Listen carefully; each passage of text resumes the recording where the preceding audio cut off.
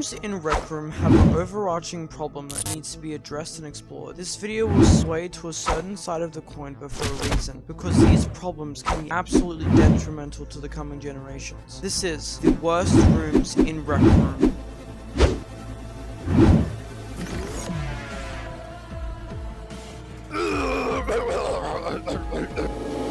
Silly Vaping Simulator. Vaping is a bad habit done by various teens and adults. The designs and packaging on the vape, as well as the general misconception that vapes are better than smoking, brings people to start vaping. Friends or family members can also try to get you to vape or facilitate the bad habit for the rest of your life.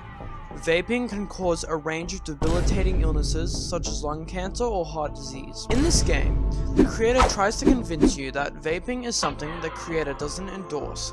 However, when I started playing, I felt like I was hooked to the fake vapes. On top of that, there is a section in the rooms where you can upgrade your vapes, and the descriptions on the pens make it look and feel cool. That isn't a good thing if you're trying to discourage vaping. The only game mechanic that may put you off vaping is your lungs getting worse as you level up, as well as a health system that goes down if you vape too much. The thing is, that's not enough to completely discourage it. The developer of the room even has set up events where people come together and vape in his public rooms.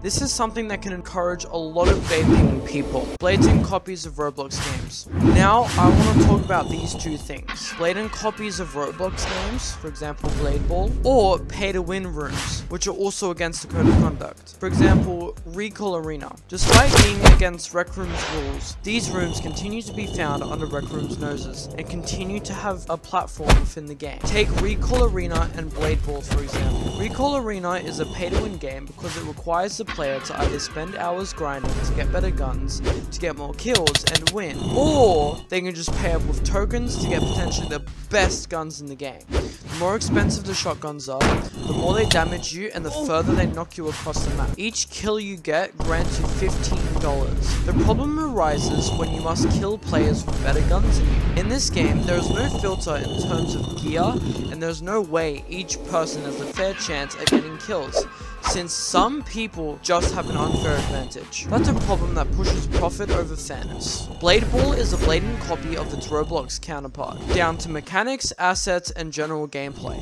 However, Rec Room has continued to reward this game as well as many other games despite being copied and not from the original developer. This is a problem that needs to be addressed, as the proper developers that put full time and effort into original projects will end up finding it harder to get noticed if this is the path that continues to be taken. These copies are things that not even the Rec Room community, specifically the Reddit want. Despite Rec Room's amazing efforts to try and delete any and every Roblox copies, these games continue to be found within the game. This isn't the fault of Rec Room, these are the fault of the developers that profit off of blatant copies. So, what can we do about these rooms? How can we prevent them from making future Rec Room rooms be the norm of Roblox copies, cash grabs, and pay-to-win games? Well, there are a couple of things that are completely doable. Exhibit A. If you suspect that a room may be one or all of these three things, you can report the room and let Rec Room know that this is a problem. I do not support drug use or making drug use look cool, so I believe Silly Vaping Simulator should be banned in my opinion. Exhibit B. Reward honest room developers that make quality, appropriate games. It is best to sway or keep the norm of rooms in Rec Room to specifically be good quality, as well as not encouraging people to do things that affect your physical or mental health. If somebody makes a room called Silly Self-Harm Simulator that made it cool to cut, hit, or burn yourself, nobody would like it and it would instantly get banned. Why do people think glorifying drug use is okay? Make sure that the creators that get nominated are nominated for making lovely original rooms. Remain objective when it comes to the Rec Room rewards. Exhibit C. To conclude, I don't want to hate on anybody. I want to shed light on Rec Room's rooms and the issues they have, and to also describe what is and isn't okay. If you think there are issues with certain rooms, do what I do and spread the word. From potentially encouraging glorifying drug use to pay-to-win games and blatant game copies from Roblox that can potentially break copyright law. However, though scummy, these rooms can continue to be created because it is protected by copyright to have the same strength